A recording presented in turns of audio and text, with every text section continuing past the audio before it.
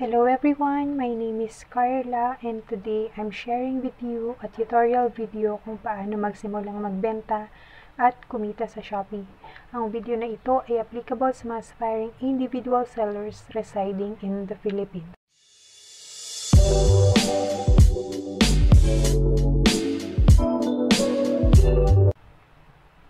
Ano muna ang story behind this video? Ganito yon.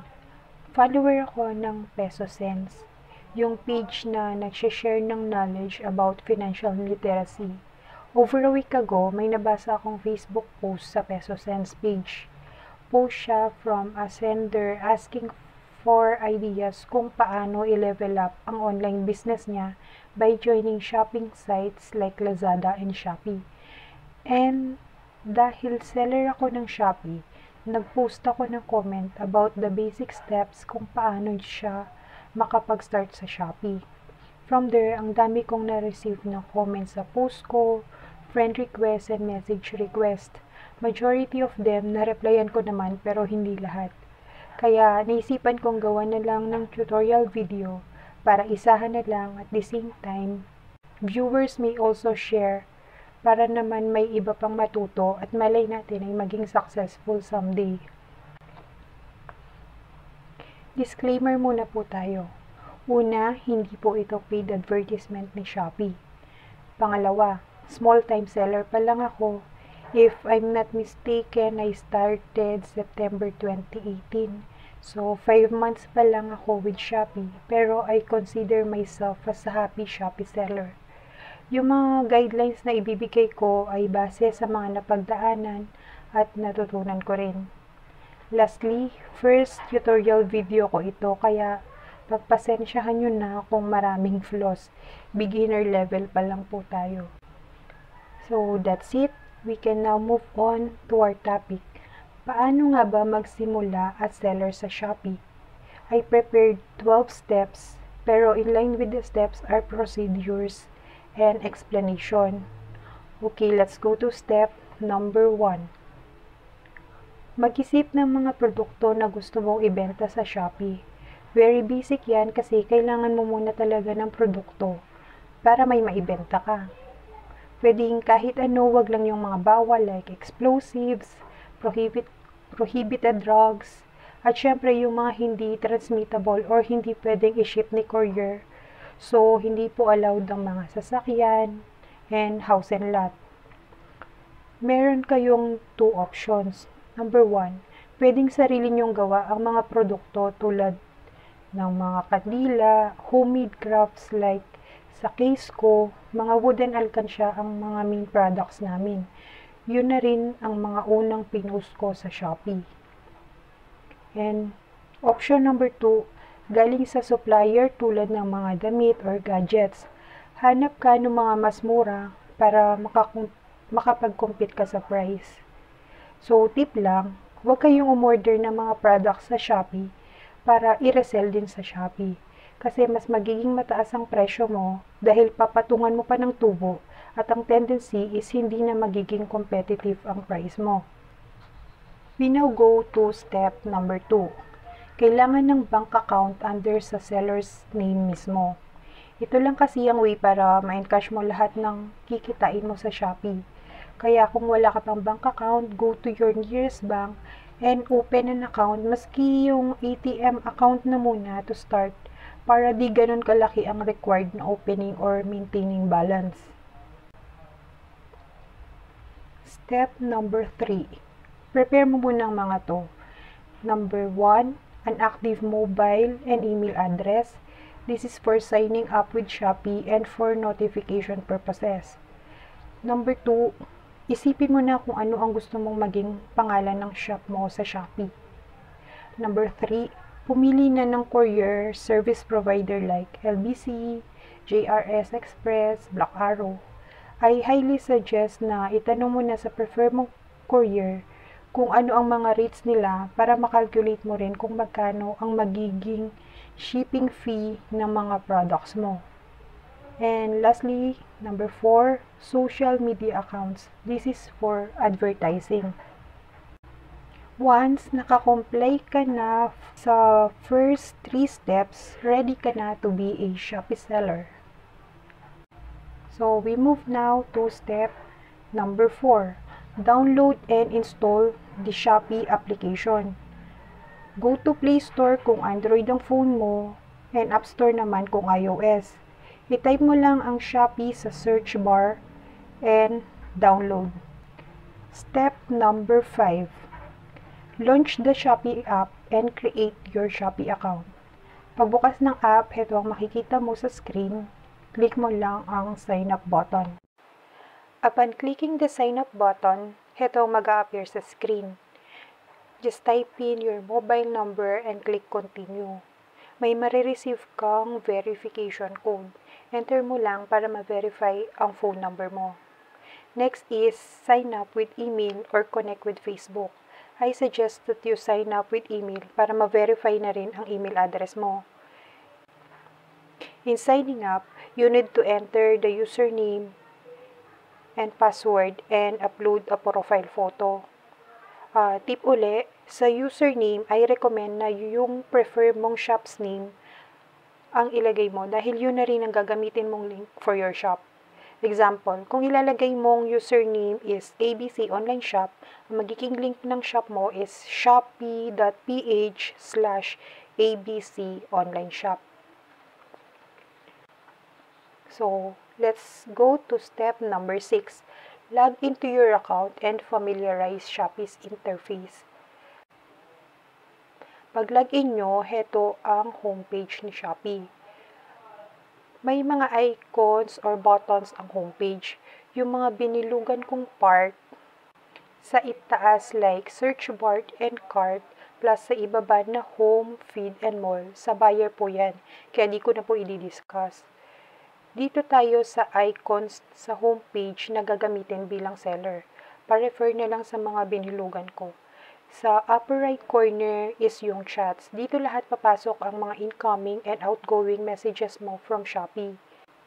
And number 2, sa lower right naman is yung notifications kung saan mo mababasa lahat ng notifications na isi-send sa'yo ni Shopee. At yung Me or ME button para makavisit ka sa iyong selling page. Let's proceed to step number 7. Complete your profile. Click mo lang yung Me button at lalabas itong page. Click the gear icon sa upper left corner, yung may arrow. At lalabas ang account settings. Sa first 3 settings na lang tayo mag-focus dahil ito yung mga importante for sellers. Click My Profile. Under My Profile, you have to add or edit some basic information like your profile photo, background photo, password, gender, birthday, phone number, email address, and social media accounts. Yung username hindi na pwedeng mapalitan, permanent na po siya. Next is My Addresses. You need to add an address or addresses here. Just click on the Add New Address. Type your name and cell phone number. Kumpletuhin mo rin from house number, street, up to zip code. Better kung may landmark or maski yung color ng gate nyo kasi importante po ang information sa address.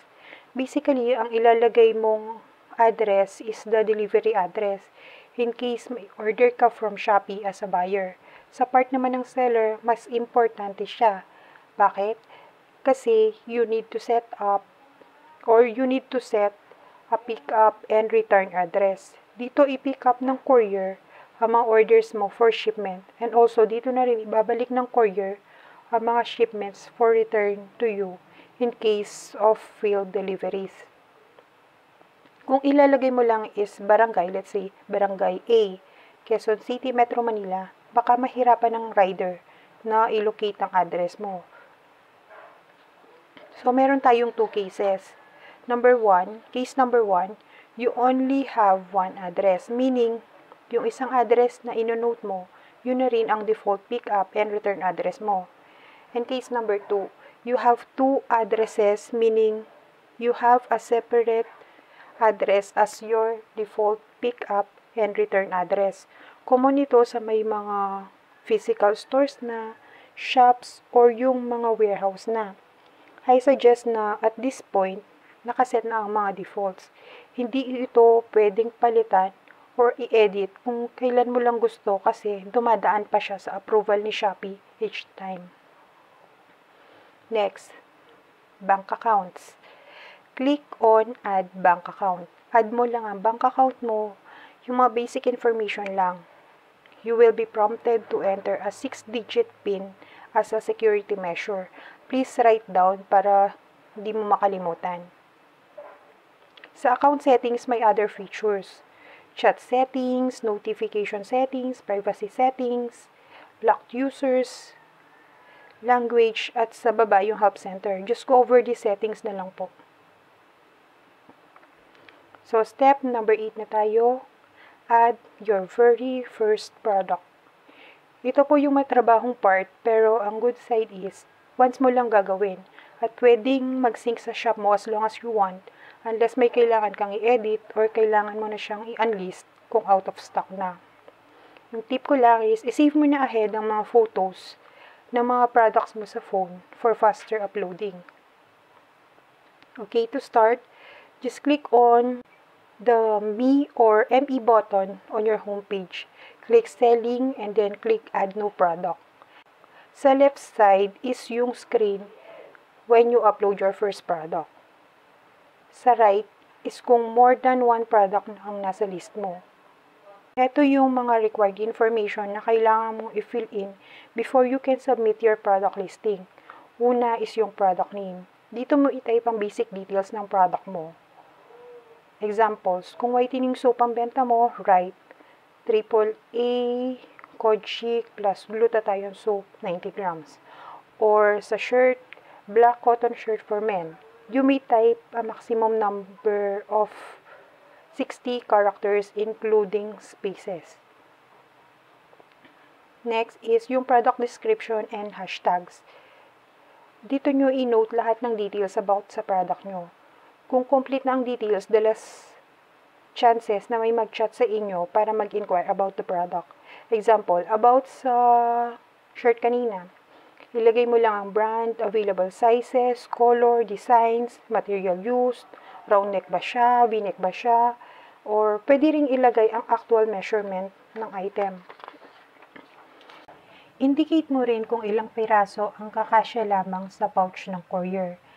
Ang size ng largest pouch ng mga courier is 30 by 45 centimeters with maximum capacity of 5 kilograms. Kung mag-exceed doon, kailangan nang makancel ng order kasi hindi siya pwedeng i-ship. Next are hashtags. Ito yung ilalagay mong keyword sa product mo once may buyer na mag-search sa app. Lalabas sa search result ang listing mo like hashtag shirt for men, hashtag black shirt, hashtag cotton shirt, or hashtag yung brand. Next naman, proceed tayo sa category. Piliin mo lang kung saan category appropriate ang product mo. Sa topmost, may recommended si Shopee. Kung okay sa'yo, click mo lang siya. If not, browse mo lang ang mga nasa category list. Next is price. Ilagay mo lang ang selling price ng product mo. Yun yung product cost plus markup. Product cost includes the purchase price or kung magkano mo binili, yung pamasahe mo sa pagbili, gastos sa packaging like yung box, yung bubble wrap. Markup naman is yung tubo na gusto mo. Sunod is number of stocks available. Ilagay mo lang kung ilang stock meron kayo. Variations, let's say sa t-shirt ulit, add mo lang sa variation yung size followed by options ng mga available sizes like small, medium, large. Same goes on with color, design. Ganun din yung procedure. Once may order from a buyer, malalaman mo kung ano exactly ang order niya. Like shirt, large size, color red. So, yun yung i-prepare mo for shipment. Next, weight of the product when packed. Yun yung ilalagay mo sa weight. Sunod, condition, either used or new. Pwede ka ring magbenta ng mga used or second-hand items sa Shopee. Wholesale. Optional ito in case lang na gusto mong magbigay ng discount for large purchases. Like if you sell soap bar, if your retail price is 100 pesos, you may write minimum 5, maximum 10. They can get the soap for 95 pesos each. Then kung 11 to 20 pieces naman, for 90 pesos lang ang unit price. So, yun ang wholesale feature. Next is packaging size. Packaging size is optional, pero if you wish, inote mo lang ang dimension ng product when packed. The length, the width, and the height. Next na tayo sa shipping fee. As a new seller, wala ka pang COD and free shipping feature sa shop mo. So, what you need to do is enter the shipping information manually. Sa shop ko, may courier na. So, yun yung black arrow, kaya automatically enabled na siya. Ang gagawin mo is select your preferred courier sa list. Let's say, LBC. Click LBC, and then type in the corresponding shipping fee for the particular product, and then click save. So, sa pre-order naman tayo, if you leave it unmarked, yan, nakaganyan lang siya. Once may order, you should ship out the order within 3 days. If you toggle the button to the right, the product will show up as pre-order. Do this if your item is not on hand, or for production siya, or you need more time bago siya ma-ship. You can type minimum of 7 days as shipping period. Sa ngayon, may bagong policy sa Shopee issued just this January 2019 na dapat 10% lang or maximum of 10% of your listings are pre-order, as Shopee encourages sellers to ship out items the soonest. Di lang ako sure kung ano yung consequences if mag-exceed sa 10% ang pre-order items mo. Ayan, complete na ang mga required details. Sa topmost part ng page, click Submit. Your product listing will be reviewed by Shopee. The result will either be live, meaning approved na siya at nakapost na siya sa Shopee, or suspended, meaning mayroong entry ka, like sa brand or category. Kung suspended naman siya, you only have to correct the error and submit it again for approval. Once good na, pwede mo nang i-promote ang product listing at the same time ang shop mo sa mga social media accounts using the Shopee links. Okay, let's talk about COD and free shipping. COD or cash on delivery means once a buyer orders, magbabayad lang siya upon delivery ni courier. Free shipping naman, ito yung discount of 100 pesos sa shipping fee na pwedeng i-avail ni buyer for a minimum amount of purchase sa isang seller. Kung bago lang ang shop mo, wala ka pang COD and free shipping features sa shop mo, and you need to comply with the following requirements para maka-avail ka. Number 1, yung na-mention ko sa inyong requirements sa address, you have to do it kasi dito magbe-base si Shopee kung may courier ba or anong courier ang pwedeng mag-provide ng cash on delivery service sa default pick-up and return address mo. Number 2, have at least 10 products on your shop. Number 3, after 7 working days from complying with step number 1 and 2, contact Shopee and request for COD and free shipping para sa shop mo. Contact Shopee by calling their trunk line, by chatting using the app, or sending an email. So, number 4, wait for Shopee's evaluation status, and once approved, you will be provided an integrated courier and instructions by Shopee. Enable mo lang yung courier's name sa shop mo, and you need to edit all your existing products shipping details. Gamitin mo na ang courier na binigay sa iyo ni Shopee. You need not set up any shipping fee anymore. It will automatically be calculated on the app. Sa mga succeeding products na ipopost nyo, just use the same integrated courier. Take note, hindi po lahat ay ma-approve for COD and free shipping dahil may mga areas pa rin sa Pinas na hindi pa nasa-serve ng COD service ng mga partner couriers ni Shopee. Okay, dito na tayo sa happy part. You got your first sale. So, anong gagawin mo? Okay, once may ma-receive kang order, may notification kang mare-receive from Shopee. Please, basahin mo muna kasi dalawang senaryo yan.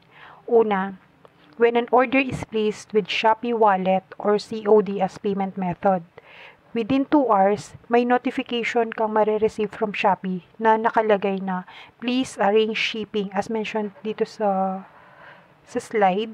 Please arrange shipping for order number. From here, pwede nyo nang i-pack and ready na for shipment ang order. Number 2, when an order is placed with bank transfer or remittance center chosen as payment method, maghintay mo nang inform ka ni Shopee na paid na si buyer and you may proceed in shipping the order.